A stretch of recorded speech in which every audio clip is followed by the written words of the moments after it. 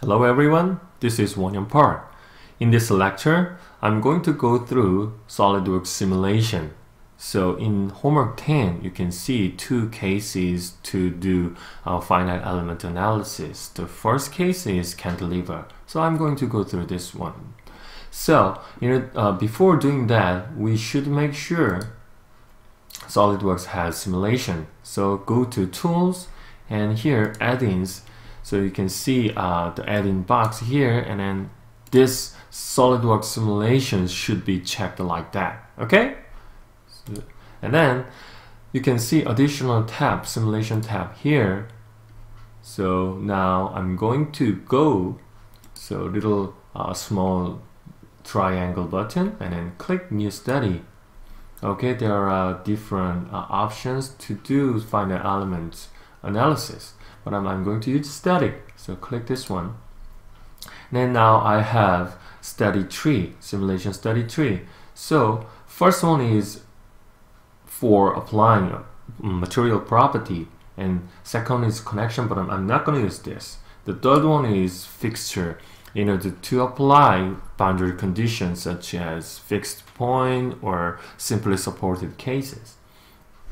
The third one, fourth one is external load, is to apply forces, pressure, gravitational force, something like that. And last one is meshing. So let me start with this. So right click on that and then apply edit material. Here the material windows comes up like that, and then you can find aluminum alloy.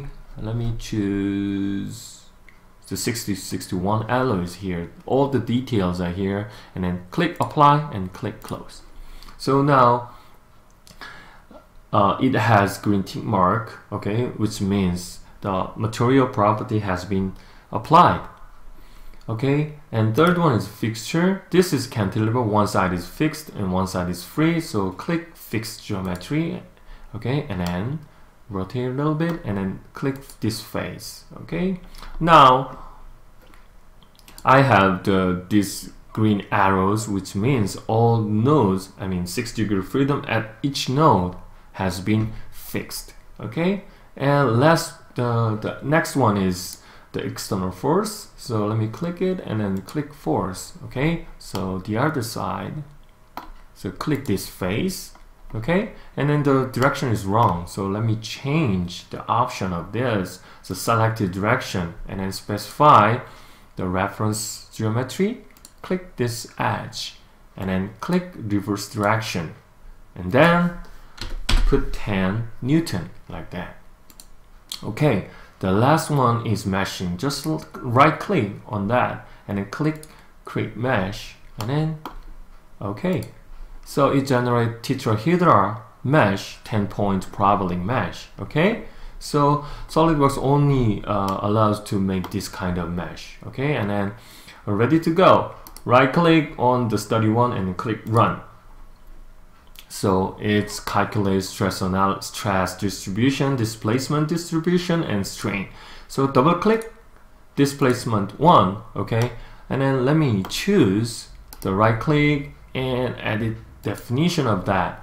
So I can select each component of displacement. Let me select the UI and then change display factor, scaling factor, and then click OK. So now I have this one. So this is the maximum deflection of this cantilever. Okay, so please compare this number with your hand calculation. Okay. Bye-bye.